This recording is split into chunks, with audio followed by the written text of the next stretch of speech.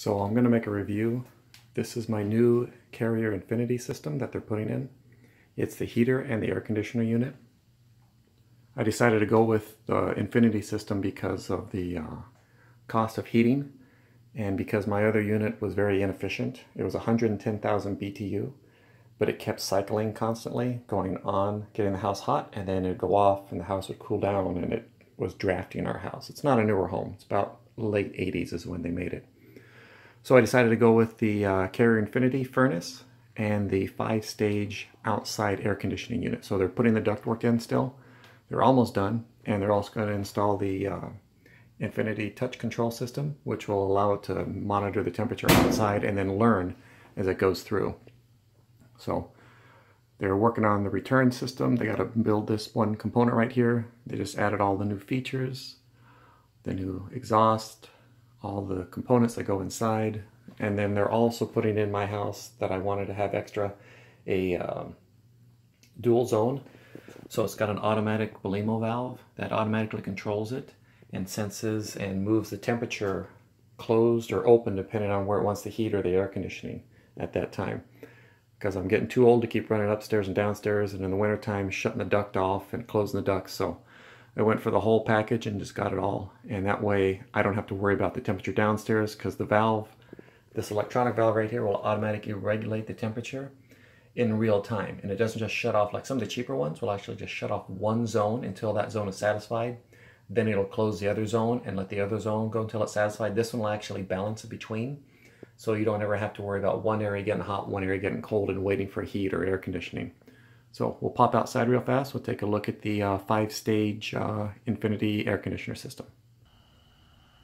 So they just plopped it down and they put it on its own base because the concrete one that was below was actually not level and you didn't want to have a problem. So we just used a new base to set it on. So there's a little bit of piping that goes in. They've already got the outside connected. And the remote sensors that control the temperature for inside the house during the wintertime and the summertime for the air conditioning unit and heater are up underneath. Kind of hard to see. So anyway, you don't really cover this in the wintertime, just maybe something on the top just to keep the leaves from getting inside there, but that's about it. And this is an Infinity system. This is a 5-stage air conditioning unit on demand, so each stage gradually increases as it calls for more demand on the house to get the house cooler and cooler. So most of the time it's going to be running in just dehumidify mode, which will actually keep the temperature down. And there's a little bit of the plate, if you can see it.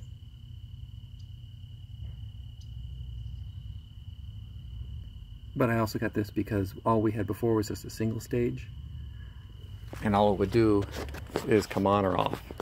And in order to get the humidity out of the house, sometimes you'd have to get it so cold you'd need a jacket on inside the house. It wasn't very comfortable. So this will eliminate those type of problems, and all we'll have to do now is just actually set the temperature, and it'll just dehumidify probably on one stage, and it'll make it extremely comfortable in the house. So tomorrow they should have it all hooked up and finished, and I'll show you the controller temporarily. It's not all hooked up yet, but I'll show you what it looks like. And this control unit, but it's not connected yet. So this one is upstairs. That's the main brain.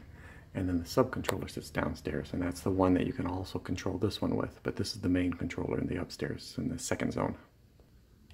So this is the lower level zone. This one is also going to be able to control, and you do have the commands for it. The main brains are upstairs, so it's just like a relay system, but it still monitors the temperature. And I actually had them place it center of our living room, even though there's no wiring there. What I did temporarily, just to make the wire until maybe next year, I'll get an electrician in and run the wire up to the walls, because our walls are all complete. There's nothing unfinished in this house. So all I did, it doesn't look too pretty. It looks better than just thermostat wire. I just made some, bought some of that at Home Depot just to get it up and around and inside the room. Okay, also thought I mentioned, this is a 60,000 BTU unit.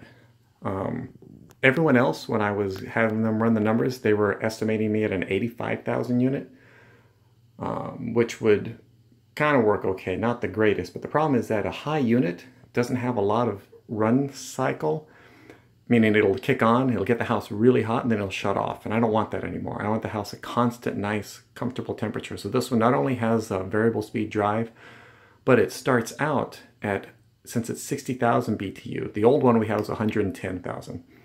This one will start out at around, I believe it's 25 or 20,000 BTU at a starting temperature. And then after there, it'll slowly increase itself and it'll just keep going up and up and up as needed in increments of 1%, where my old one was just on or off. And then the other lower models are low and high. But I wanted the better model so that way I don't have to sit there and worry about just, you know, all kinds of little problems in the wintertime. And I wanted something darn nice this time, because this will be the last heater air conditioner I'll probably buy for quite a while. This should last at least 20, around 30 years is what the estimation is. So it's got a 10-year parts warranty, 1-year labor warranty. Another manufacturer was going to give me 5-year labor warranty, but I think they pushed the price of their labor into the cost of the unit. So, but if you ever get a unit, you typically want to get it all at the same time. It's much more cost effective. If you're going to replace one, replace them both, because that way you're replacing the heat exchanger all at once with the new air conditioner unit. And then this way they work together. So I'm hoping to also see a decrease in my energy bills, but I won't know until I actually start using it. So anyway, I think that's about it right now. You can look inside. I can't see, but there. So anyway, once they get it all hooked up tomorrow and all this wiring is all connected, we'll be good to go. Oh, and my contractor did this, it looks like in total of only 2 days, where all the other ones were saying about 4 or 5 days. They actually had 4 guys on site today working on it. So working pretty good and it looks great, and I'll let you know what happens later. Well, it's the next day and it's all finished. They got the humidification system added. All the water lines are set up. It's a direct drive system, so it's got a small solenoid valve on the side. That's the water heater kicking on behind me. So they got the rest of the lines all plumbed in. It's all fitted. The valves are all connected up. There's the lower zone for the bottom of the house. And there's the upper zone for the top of the house. As you can see, they got all the ductwork all done. It's all connected up now. Looks good. It's working great. It's actually running right now. If the water heater wasn't on, you could probably hear it. So what I'll do right now is I'll walk outside and show what they did out there. So we're outside right now. The system's running. They got it all plumbed in. All the electrical lines are all finished. It's all sealed up. And you can barely hear it right now. What you hear right now is the water heater over here on the exhaust. Just a small little hum. And it's running on the minimum stage right now. And what we did, because the temperature sensor is actually up inside by default, and you typically should have it installed on the north side of the house or in a shaded area that doesn't get any sun. So what I had them do is, since I had wiring going to my detached garage, I just had them add the wiring from one location to another location, and they just extended it. So now what we're doing is the wiring's going up and across, which is the little wire right over here. Since we don't use our telephone box anymore, that wire actually went into our detached garage already and wasn't being used. And right here, this little guy right here, that's a remote thermostat. So it's monitoring the air on the outside. It's basically inside that little thing. So we're going to put a little cover around it, like for a vent for a dryer duct, so that way we don't accidentally bump into it. But this way it's high enough off the ground so in the wintertime it won't get piled on with snow. And that'll monitor the temperature, because if you see, this side of the house always gets sun year-round, and the temperature when they first hooked it up was showing 97 degrees when it's actually only like 78 degrees out here. So by moving it over here, we're going to get an accurate temperature reading so it knows what the outside temperature is. So let's go back inside and take a look, and I'll show you where the direction of the valves are right now. Okay, back inside. So real quick, if you see the direction of this, that's going this direction. So right now the lower half of the house is shut off. The Blimo valve has this duct turned off. If you look up top, that's straight up and down. So basically the air is flowing in and out right now. So right now we're technically only cooling the lower half, the upper half of the house. The lower half is not cooling at all. And then once it meets temperature, it's then going to monitor and run in the lower stage just to pull the humidity. So I've had the unit in now for almost the whole winter, and it's been working fantastic. So right now you can hear the noise of the humidifier system. And you can see the water running down into the tube as it's going through the filter. And right now we're still set on winter, and we'll be changing over to summer coming up. And the Belimo valve's been working fantastic. You can see right now the upper one is in the closed state, so there's no air flowing through upstairs. And right now we're only needing heat in the downstairs part, and just the downstairs part of the valve is open 100%. And I have the system set for different time, where the Belimo valves basically are constantly moving air through the house. Low on the upstairs and higher on the downstairs, and even though the fan only goes a certain speed, the valve slowly open and close to make that happen based upon the amount of airflow that you want through the house. And the humidity control is right now set to not mess up the windows, basically not get them all over humidified, and it's based upon the temperature sensor that's sitting outside on the north side of our property. So the system's been running fantastic all winter, haven't had any problems with it.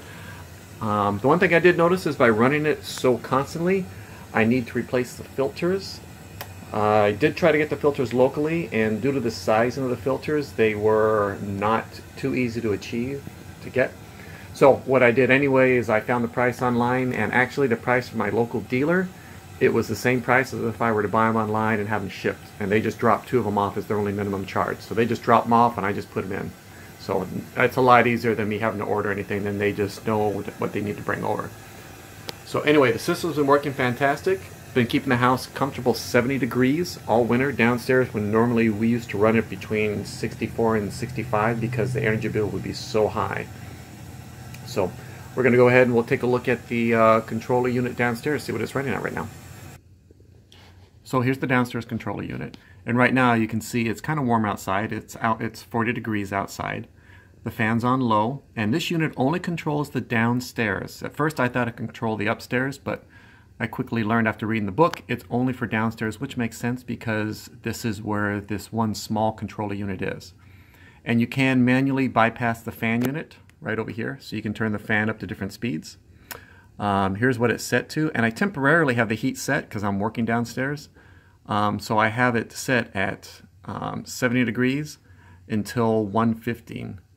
And at 1:15 it'll click over to the time that I have pre-programmed on the unit upstairs, the master controller. You can also set it lower, you can change the time, so if you wanted to stay on longer before it jumps to the next program, you can.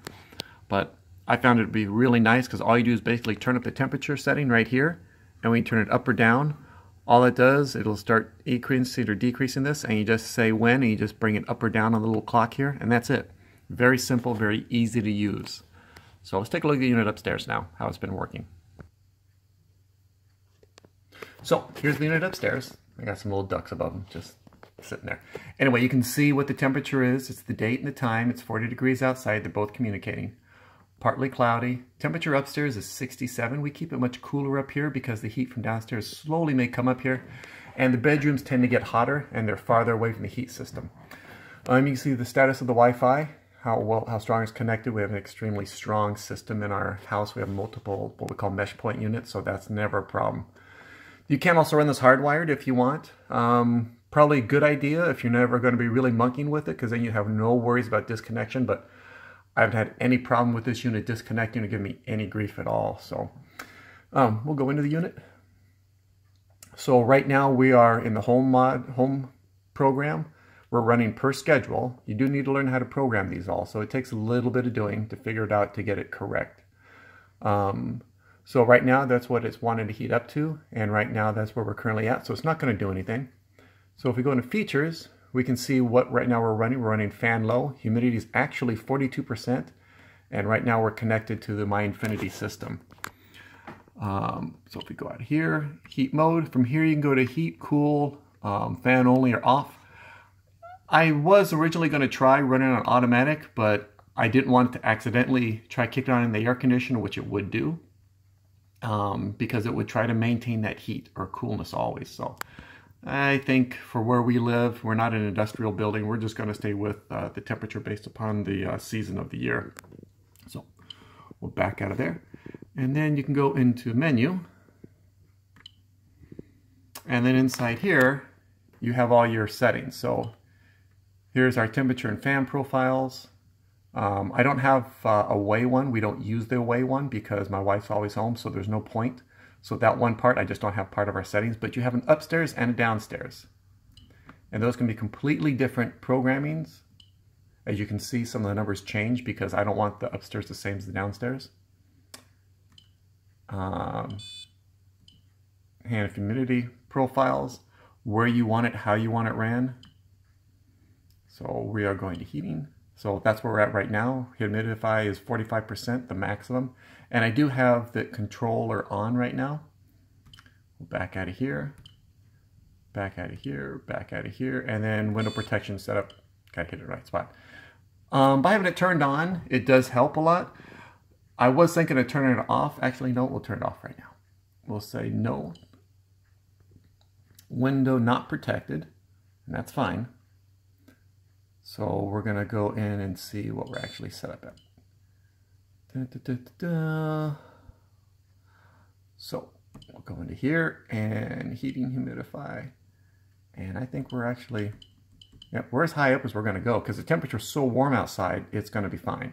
And we're not gonna get any 0 degrees coming up, so I'll probably leave that off. No big deal. So, done. We'll go back into menu. We have the scheduling. I think I kind of walked through this. I don't remember. But here's my scheduling. Like I said, I don't have the away one set up because I don't use it. And we just basically have it kicking on at 6:30. Then 8:30 it kicks up a little bit higher, and then 7:45. And I have the fan set at different levels on the kick on and kick off and the sleep mode. So it's always moving air through the house. And you can select that for every day of the week, something different. Upstairs and downstairs can be totally different, as you see. I got different times for the downstairs versus the upstairs. You can also, if you have a USB drive, you can actually back up your settings and then restore them that way. And vacation reminders, that is for filter and humidifier, so it lets you know that you need to change them. Operating status. All right, let's see if we can see this a little bit better here. Operating status. So right now, it takes a few seconds for it to sometimes pop up. On the app, it takes a little bit longer when you're going at it. So right now, it's fan only. The gas heat is off. The humidifier is off right now. So let's go back out of here. Operating status, it's saying 49% of the filter has been used on the humidifier, and I just reset the filter for the air the other day. Even though it wasn't really used, I just reset it anyway.